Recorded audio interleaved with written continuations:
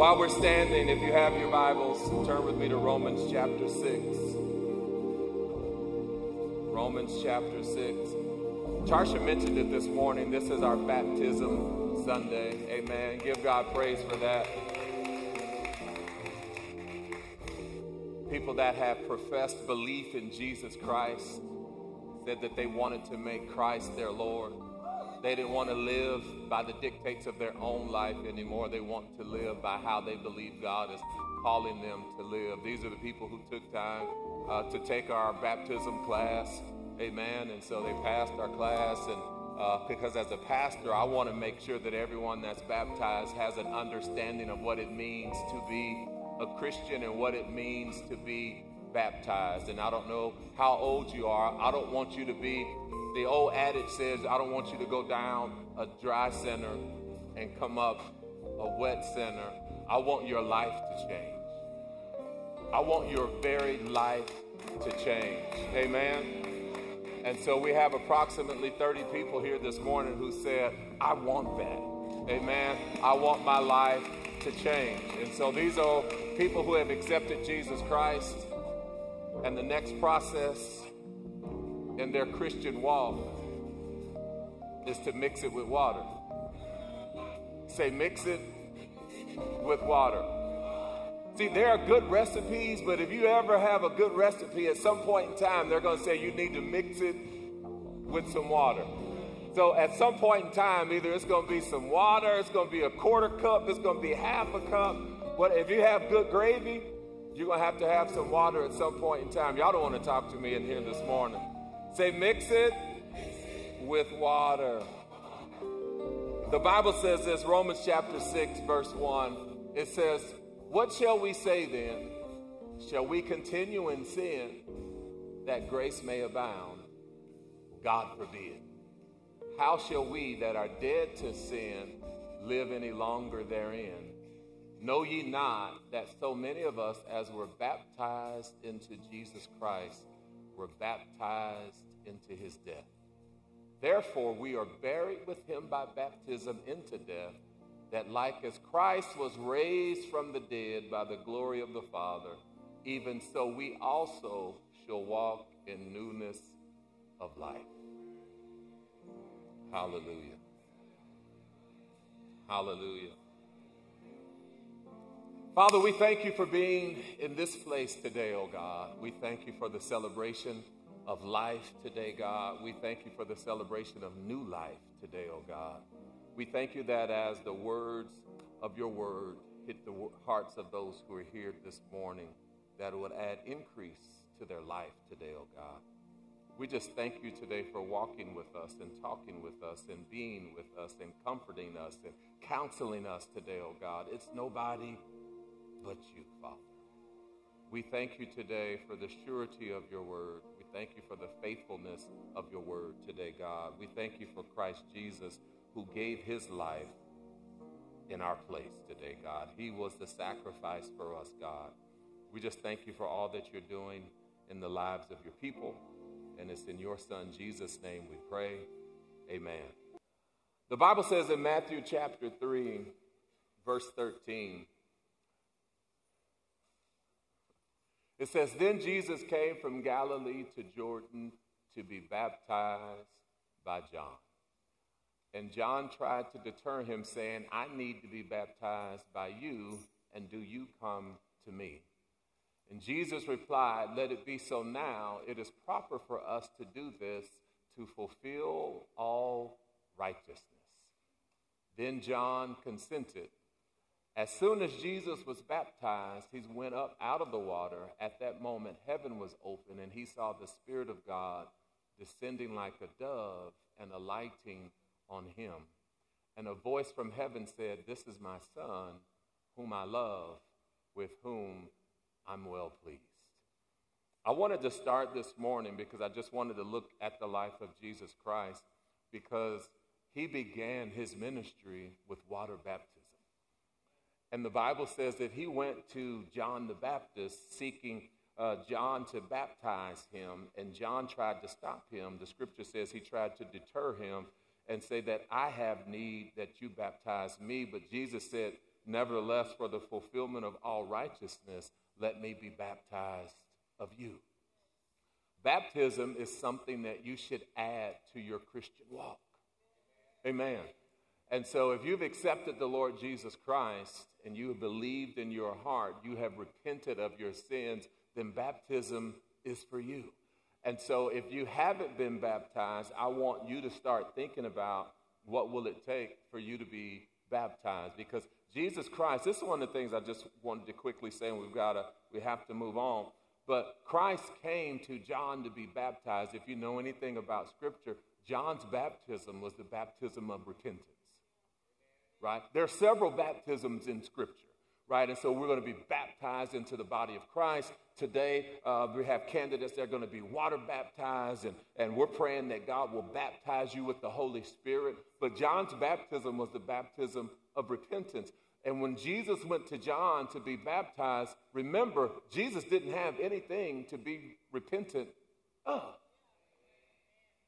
He had committed no sin. So when we take a step back, we realize that Jesus was baptized as an example for us, as the fulfillment of righteousness, because he was the one that was going to be the sacrifice for all of us. And this is the pattern that he established, that we would be baptized. And so the scripture says, verse 17, when he was baptized, it says the Holy Spirit had descended on him like the form of a dove, and a voice from heaven said, this is my Son whom I love, with whom I am well pleased. Baptism is for you. And so no matter where you are, if you haven't been baptized, you need to think about mixing your Christianity with some water. That at some point in time, like any good recipe, you need to go down in the water and you need to come up out of the water. This morning, I just wanted to share just a couple of things about baptism. Amen? Amen. And so Jesus was baptized to fulfill all righteousness. The Bible says in Matthew chapter 28, verse 18, it says, then Jesus came to them and said, all authority in heaven and on earth has been given to me. Therefore, go and make disciples of all nations, baptizing them in the name of the Father and of the Son and of the Holy Spirit, and teaching them to obey everything I have commanded you. And surely I am with you always to the very end of the age. Matthew chapter 28, Jesus had died, he had been crucified, he was buried, he had raised on the third day, he rose on the third day, and the last thing he told his disciples before he ascended is to baptize. He started his ministry with baptism, and then he encouraged his disciples as he was leaving. The last thing he told them is to teach all nations, baptize in the name of the Father, the Son, and the Holy Spirit, and make disciples of men. If there's one thing I'm proud of this morning is the fact that I know this morning we are in the will of God, right? To teach all men, to baptize them in the name of the Father, the Son, and the Holy Spirit. He began with baptism. He ended with baptism. You should begin your Christian walk with baptism. Amen. If baptism was necessary for Jesus, baptism is necessary for us. Baptism is part of this whole new world as a Christian. So the water begins to usher you into the life of Christ, the life of the Holy Spirit, the life of blessing, the life of being called a son or a daughter of Christ. Now, I don't believe that baptism saves you, because that's why the Bible says that if we would believe in our heart and confess with our mouth the Lord Jesus Christ, we would be saved. But baptism shows a sign that I am a Christian, that I now identify with Christ. So baptism doesn't save you, but it's part of your Christian walk. Is this making sense? And so I don't believe that if you're not baptized, you can't be saved. Because you can be saved without baptism, but if you have the opportunity to be baptized, you should be. Amen.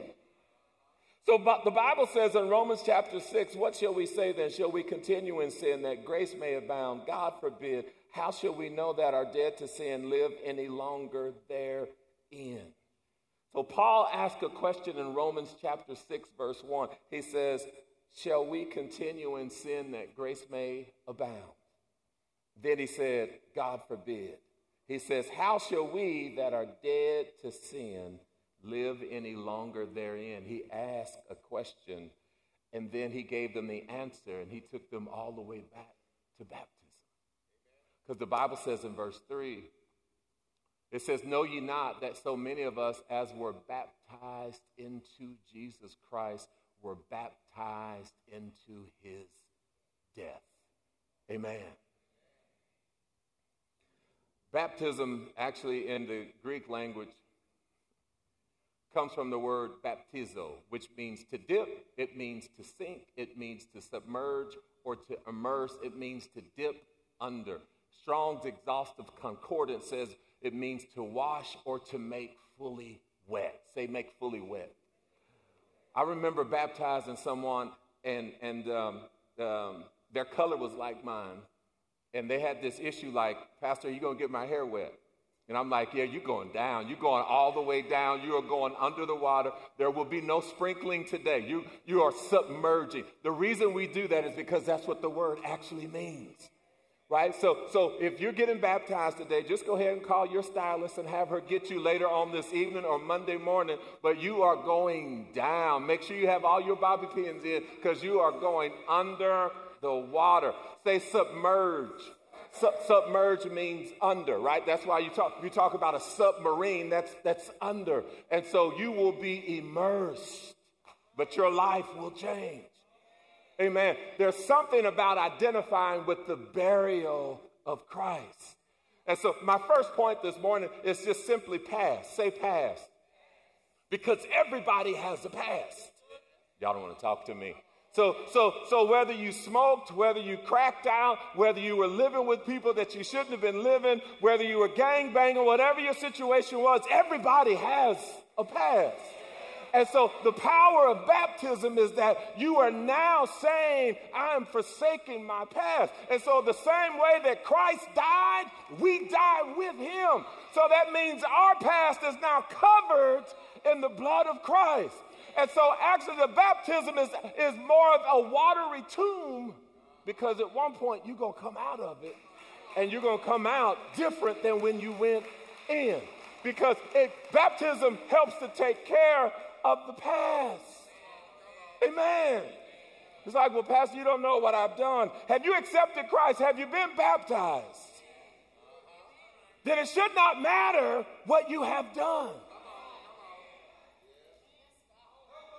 Just because men and women keep remembering what you have done does not mean that Christ remembers what you have done. The scripture says that he has separated our sin as far as the east is from the west, and he does not remember them anymore. Actually, a better translation is he chooses not to remember them anymore. Who would not serve a Jesus like this? Y'all don't want to talk to me this morning. So we have been baptized into his death. The principle of baptism is just as Christ died, we died. Matter of fact, the Apostle Paul said he died daily. Christ died. He's our example. not only in getting baptized, but he's also our example of the sacrificial Lamb of God, that because he died, we don't have to die physically for our sins. If I'm still in sin. So it took someone who was outside of sin to lay down his life for us. That's why we welcome the opportunity to say, I'm dying with you because I don't have to die. I just accept what you have done on my behalf. Somebody say amen in here this morning. So Jesus died for us. He was a sacrifice for the sins that were committed by Adam that affected all of mankind. You were born in sin, shaped in iniquity, through no fault of your own. When you got here, sin was already here. When you were first born, sin was already here. That's why you need to be born again. Amen. Being baptized into his death is not a bad thing. Especially when you think and understand that because he died, I don't have to. Amen. The Bible says that we have been baptized into his death. And death means thanatos, which means separation, either physical or spiritual. And so Christ died, which means he was separated. That makes sense. Remember, he was the one on the cross saying, my God, why hast thou forsaken me? First time in Scripture that he just called God, God and not Father. Because there was a separation that had taken place. That when he began to be the sin for all of mankind, there was a separation that took place. Amen. But because he was separated, he was the corridor for us not to be separated. This is important. Amen. We're been separated from the sin of Adam, and so we're separated from following our own desires, our appetites, our past. So when you get baptized and you come out of the water, you confess Jesus Christ, there is a separation that goes on because you should be different. You should be different. Not perfect, but you should be different. It's like, well, I don't know. No. If you have repented and you have believed and you have confessed and you have gotten baptized, you should be different. When we're baptized into his death, we accept Christ. We are now attached to Christ. Because when we accept what God did for him as the sin of the world, when we identify with that, we accept what God has done on our behalf, which then means we are attached to him. Death closes out one period of your life and opens up another period of your life. When people die in the natural, they are separated. Right? They're separated from their body, and now they are no longer here, but they're in heaven because death causes separation. When you accept Christ, you should be separated from your sin. Oh, I better go on. When we're baptized into Christ, we are baptized into his death. When you go down into the water, you are baptized into his death. That's why Paul opened in Romans chapter 6, verse 3 saying, know ye not. He's like, you got to know this. You got to know this. Shall we continue in sin that grace may abound? He said, no. You got to know this, that when he died and you are attached to him, that means you died. That means you don't cuss no more. Y'all don't want to talk to me. That means you don't smoke weed no more. I know it's for medicinal purposes. I know you got your card. So that means you don't talk crazy to people anymore. There has to be a change. There has to be a change. That means you don't go to the club. You don't go to the club. There has to be some type of change. We ought to see you coming to assemble yourself now with the body of Christ, because we are now all have been baptized into his body now. Amen. Galatians chapter 3 verse 27 says, for as many of you that have been baptized into Christ have put on Christ. When you go down in the water, you are putting on Christ. So that was your past. So now let's talk about your present, because the Bible says in Romans chapter 6 verse 3, know you not that so many of us as were baptized into Jesus Christ were baptized into his death. Verse 4 says, therefore we are buried with him by baptism into death, that like as Christ was raised up from the dead by the glory of the Father, even so we also should walk in this newness of life. Newness in the Greek comes from the word kenotos, which means newness, freshness, novelty, which comes from the root word kanos, which means fresh, unused, fresh in development or opportunity, not found exactly like this before. That when you come out of the water, turn to your neighbor and say, I'm fresh now. I'm fresh. This is the new me. Y'all don't want to talk to me. The Bible says in 2 Corinthians chapter 5, verse 17, it says, therefore, if any man be in Christ, he's a new creature. Old things have passed away. Behold, all things have become new. So I have the ability to walk in this newness of life. Say newness of life. That's why I don't do the old things that I used to do. Because now I'm walking into this brand new world. You thought it was just a Latin that wanted to take you into a brand new world. No, Jesus wants to take you into this brand new world, a whole new world, a new point of view, a way of thinking differently, a new world of acting differently, a new world of new family and relationships, and a new way of putting things back together that was broken, a new world of placing other people ahead of yourself. Somebody say amen to that. A new world of serving better, a new world of loving and transforming your life. This is a brand new world. I love being a Christian. It's a new world. I love this walk with God. It's a new world. I love knowing that my past has been forgiven and hidden in Christ. That my present is courageous and full of commitment for him. Because he's taking care of my past, and now for my present, he's given me a new way of living, a new way of thinking. Things look different to me now. I don't see people the way I used to see them now. God has given me a heart of compassion. He's given me eyes to see deeper than how people are acting, because now I live and I walk differently. It's new. I'm a novelty even to myself. I never thought I could act this way and behave this way before. Some people said I thought I would cuss all my life. I thought I would be agitated, irritated, upset all of my life. I never thought that I could be at this level. And God says, you can. I paid the price for you. I'm glad that I live the way that I live.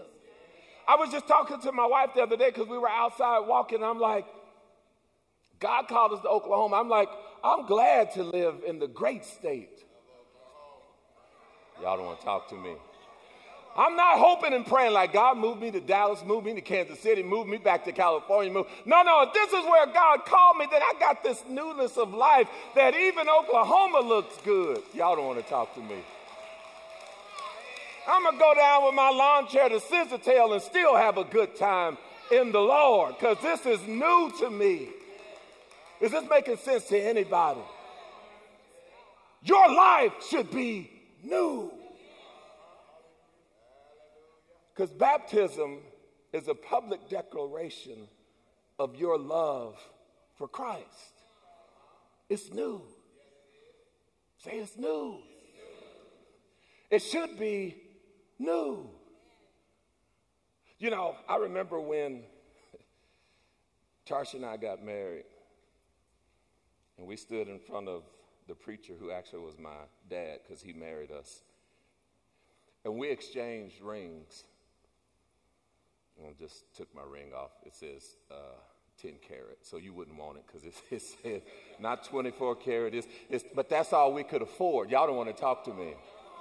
I think we got this at what, J.C. Penney's or what? It was like $200. I'm like, I was married. I'm like Suge Avery. I'm like, I was married. Now, see, you won't go to too many churches and they'll have, I alluded to Suge Avery, I alluded to Aladdin, but anyway, got to move on. But this is not what makes me married. This is the identification that I am married. Y'all don't want to talk to me. I know people who wear this and they don't act like they're married. I know people that in certain circles, before they go in, they take it off because they don't want people to know that they're married.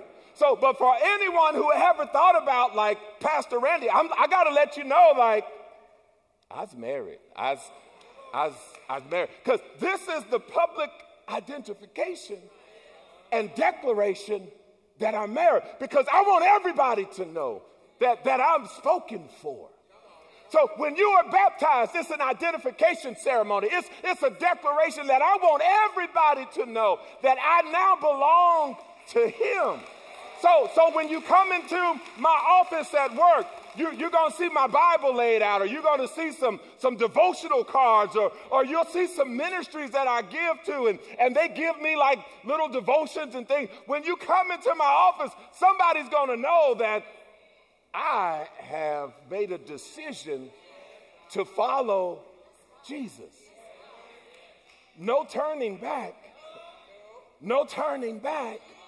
And I'm not ashamed. Paul said, I'm not ashamed of the gospel of Jesus Christ, for it is the power of God. And so this right here gives me power. Y'all don't want to talk to me. Like, hey, what's your name? Padow.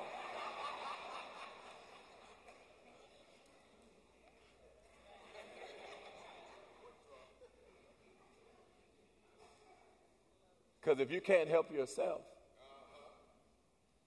he'll help you.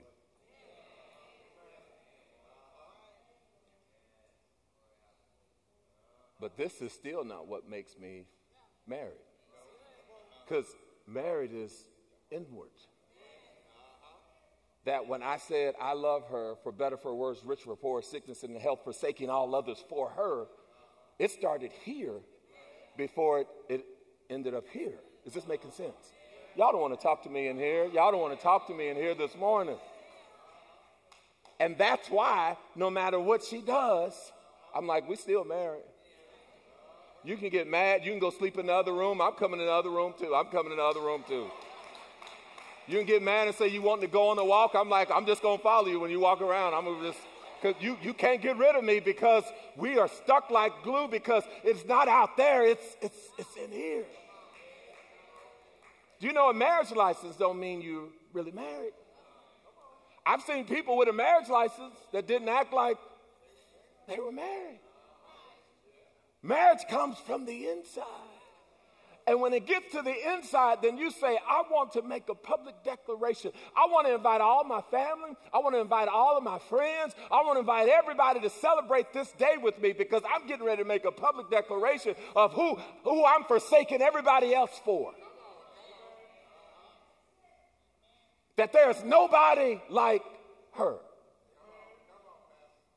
Some wives should say, there's nobody like him, even though he makes me mad. I told him last week to take out the trash. The trash is still in there. And he's like, I'm getting to it. I better leave that alone. Are there any husbands in here you never move as fast as your wife wants you to move? Y'all don't put your hand down because she's going to be nudging you. I'm just saying, I feel you. I feel you. The Bible says in verse 4, therefore we are buried with him by baptism into death, that like as Christ was raised from the dead by the glory of the Father, even so we also should walk in newness of life. Life comes from the Greek word Zoe, Zoe life. It's the God kind of life. That God has new life for you. He wants to exchange the old and give you the new life. Amen. He wants to put the proverbial ring on your finger like you belong to me. Amen. How many know that it's good to be a son and a daughter of God? Amen. Not just God's creation, but I have taken the next step where now he calls me son. I call him father. He has parental rights over me. When I was baptized, I baptized the old, and now I'm walking in the present, the newness of life. And I'm saying, God, whatever you want to do in my life, I'm open to it. I'm open to it. I'm open to it. And I don't mind telling people, well, this is what's going on in my life. Have you tried Jesus? This is what's happening in the life of my kids. Have you tried Jesus? This is what's going on my job. Have you tried Jesus? This is what's happening to me in high school, Pastor Randy. Have you tried Jesus? Because he's all right. He's all right. Say past. Say present. Say future. Baptism is just not for your past. It's not just for your present. Baptism is for your future. The Bible says, verse 5, it says, for if we have been planted together in the likeness of his death, we shall also, or be also in the likeness of his resurrection. Right? So we're baptized into his death. We have newness of life, and now we have likeness of his resurrection. That one day we'll be caught up to meet him. Amen. So if we carry out the whole symbolism of baptism, we go down, we're buried with Christ, we come up in newness of life, but it doesn't stop there. One day we have a hope that we will see him again. Because that was his whole process of death, burial, and resurrection. That symbolized to us in baptism that we die, now we are raised, and we'll be raised again. You're like, well, I don't believe in heaven. I don't believe in hell. It's going to be difficult. I remember talking to a friend of mine, and this has been years ago, and he told me that he was agnostic, right? So he wasn't atheist. Atheist, I don't believe in God. He said he was agnostic. I believe that there is something out there. And I said, bro, I love you. But it's going to be too late to say, like, I was wrong after you've died. Is this making sense? Say resurrection. The Bible says this, for we have been planted. Say planted together. Planted comes from, this will be the last Greek word I give you, symphatos. It means united with, it means grown together, and it means congenital.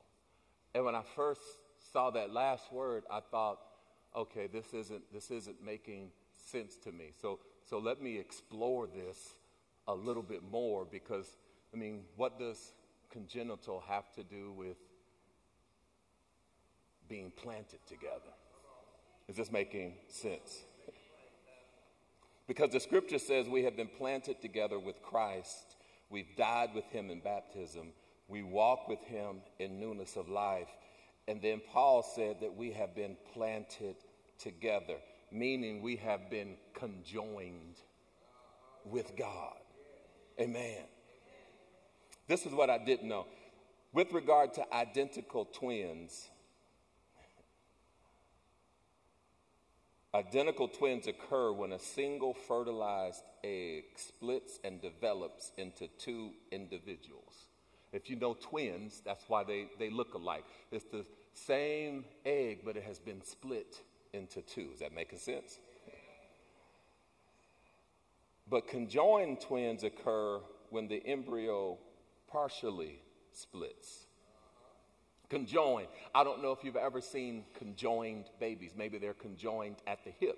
Maybe they're conjoined at the abdomen. Maybe they're conjoined by the back. And the doctor then has to go in and separate them. That's why planted means congenital. Because we're not just close to Christ. We have been conjoined to Christ. So when the new seed of Jesus Christ is planted in your heart, it's just not that God allows you to grow by yourself, because he's right there with you. He's attached to you. He's attached to your heart. He's attached to your soul. He's attached to your mind. And as he grows in you, you continue to grow. So all of his branches begin to grow through your branches, and all of his limbs begin to grow through your limbs, and his eyes become your eyes, and his ears become your ears, and his hands become your hands, because you're growing together. Is this making sense? That we have been planted with him, and now we have grown together with him. He's not growing apart from us. We're not growing apart from him. We are attached. I'm attached. I'm attached. The scripture says this, that we are joint heirs with Christ Jesus. That where he goes, I go, and where he is, I am, and I don't go anywhere that he's not there. And my growth and development is based on him living in me. That I just need a little bit more water. If I can get a little bit more water, then I can grow a little bit more. And Christ is saying, I'm right there with you.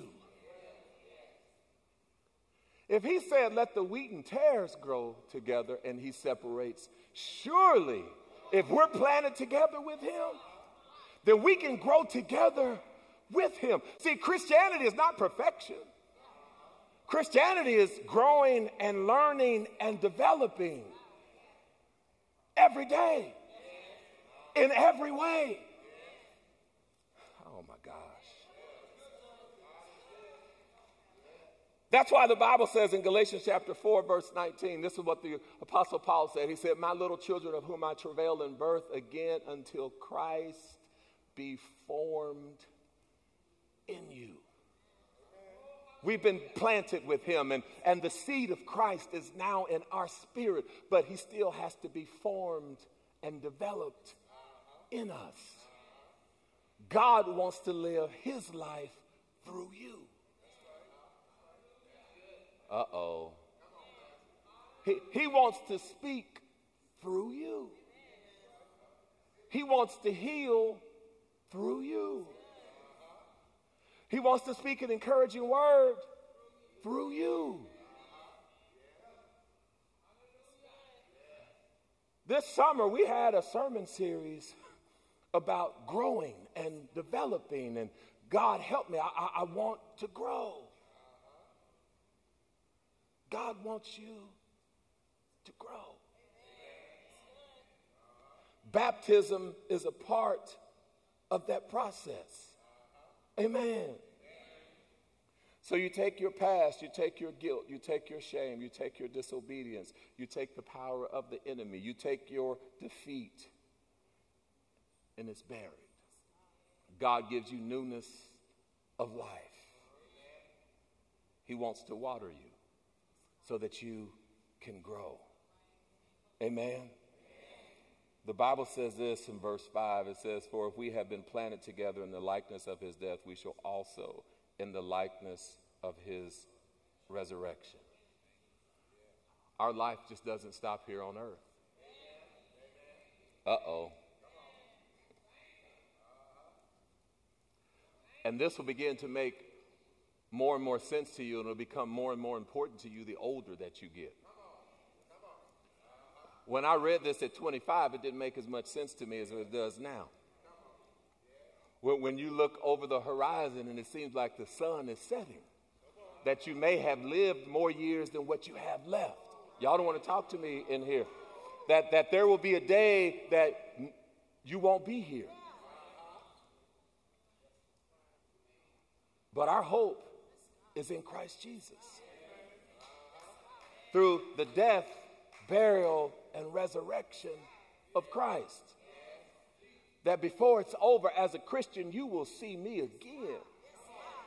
So you'll see your mother again, and you'll see your father again, and you'll see your grandparents again, and you'll see your great-great-grandparents again. If they were Christians, they've accepted Christ, you will see them again. That's the likeness of his resurrection. Amen. We'll stand. The Bible says this in Galatians chapter 2, verse 20. The Apostle Paul said, I am crucified with Christ. Nevertheless, I live. But he noticed it wasn't himself. He said, yet not I, but Christ liveth in me. And the life which I now live in the flesh, I live by the faith of the Son of God, who loved me and gave himself for me. In the NIV, it reads this way. I have been crucified, or in the Amplified, I have been crucified with Christ. That is, in him I have shared his crucifixion. It is no longer I who live, but Christ lives in me. The life I now live in the body, I live by faith, by adhering to and relying on and completely trusting in the Son of God, who loved me and gave himself up for me. The great Apostle Paul realized that he didn't live to himself anymore. There was greater purpose. From the time of his conversion, he was sold out for Christ. From the time of your conversion and your baptism, I want you to be sold out for Christ. Sold out for him. Hey, we want to thank you for watching our broadcast today. We hope that something was said that would give you encouragement, something that will help you strengthen your walk with Jesus Christ. Our goal is to cover the entire earth with the knowledge of Jesus Christ. If this message has been a blessing to you, just let us know. Leave us a comment in the line, give us a thumbs up. And so until the next time, God bless you.